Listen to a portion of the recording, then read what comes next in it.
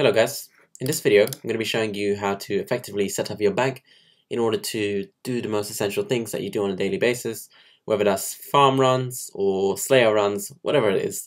Okay, I'm going to show you the layout and the structure, the system rather, sorry, and then you can copy that for whatever skill you're doing on a daily basis. So if you're a fireman, if you do fire making every day with every single log, you can copy the system, okay? So what I do every day is herb runs and I do Slayer. So as you can see, I've got things laid out. It might seem in a weird way, but they're in a specific way for a reason. For example, I do herb runs every single day, okay? So I have my herb gear set out in a way that I can easily get it in a couple seconds and then go straight into my herb run. I'll show you an example. Let's see how quick it is for me to get up all my herb gear and the herb seeds and the super compost without having to scour through all the tabs using the search function and taking like 30 seconds, okay? This is going to take me, I don't know, 5 to 6 seconds. Let's see if I fail my clicks or not. Okay. There we go. So I got all my herb gear out, and I only take 4 seeds because there's only 4 patches, and then I teleport. That was really slow for me, to be honest.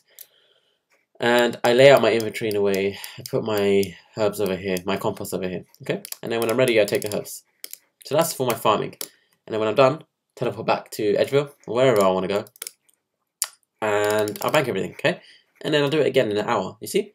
So I have my limp rot seeds and my fell stalks. I don't have any magic or use right now, that's why I don't have any placeholders here. These are the seeds I have the most access to as the hardcore Iron Man without having to farm much, so I put them over here, okay? Food, I put cavefish right next to the rocktails because cavefish is very easy and there's an abundance of it to access. The bank is right next to the fishing pool. Rocktail, on the other hand, you have to do Living Rock Cavern as a Slayer task, farm and mine the creatures, and then you actually have to go and farm the Rocktail, which takes considerably longer compared to Cavefish. So I use Rocktail for bosses, where I think it will be a challenge, and I use Cavefish for everyday Slayer, or everyday activities where I just need food, okay? Obviously, for summoning, most of us only use Pack Yaks or Steel Titan pouches. I could use the Fire Giant, which I believe is for runecrafting. It gives you a +6 invisible boost. Correct me if I'm wrong, I can't remember, I haven't done runecrafting in a while. But the main main summoning things that I use are these. Okay, Yak Pack for storing, Steel Titan for damage. Currencies, I keep them over here. These are the 2 currencies I use the most. Dragonfire Shield is not, I don't prefer it to be there, but I don't have a Visage right now. I'm going to be farming one. Now for Slayer, which is something I do also, I keep all my gear over here for combat, okay? So, if I want to gear up for Slayer, this is what I do. Okay? This is all my Slayer gear. Done. Okay?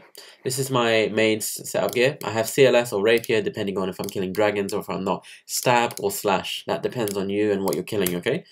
So, let's say Rapier. I use Rapier most of the time. Now, magic is the same thing. You take all the magic gear out, and there you go. All done. Oh, obviously you got to get the runes as well, depending on what you're doing. If you want to do polypore staffing, you don't require any more runes. If you're doing barraging, you know, you get your barrage runes out. You don't need the sovereigns unless you're using blood barrage, okay? What I also have is I have my bone crusher, herbicide, and charming imp right next to each other. So when I'm doing Slayer, magic, or anything else that requires combat, I can just quickly do that and take them out within seconds, okay? So that's how you want to set up your bank. I also have mystery boxes here. Considering where I want to put these, I don't really know right now. I do have my player-owned house, shop, bank. Not shop, bank. I might put them in there, we'll see. But I also have my bossing items, which is my Saradomin's Spear when I do Corporal Beast. Saradomin's Whisper if I want to have more strength bonus. And BGS if I want to lower someone's defense, okay? And Dragon Claws is just for a special attack weapon. So that's how I set up my main bank, okay? For potions, I'm just going to quickly go over that. You want to put your most important potions on the first row, okay? So I use all these potions mainly when I'm doing things, okay? You might ask, where is overloads?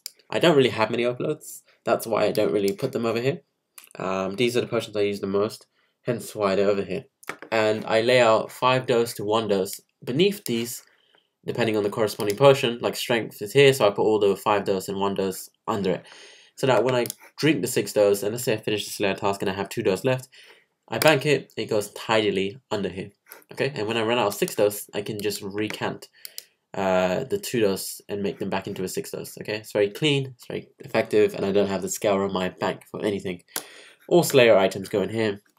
Just makes it clean and tidy. Okay, so that's how I like to keep my bank. I am going to be restructuring it to be minimal because I am a minimalist. So I like my bank to be tidy, clean, and only keep the essentials, depending on what I need. But I am a hardcore Iron Man, so it's a bit tricky to be a minimalist at the same time because you don't know what you'll need and when you'll need it. Alright, so that's how I set up my bank. I hope you guys enjoyed that video, and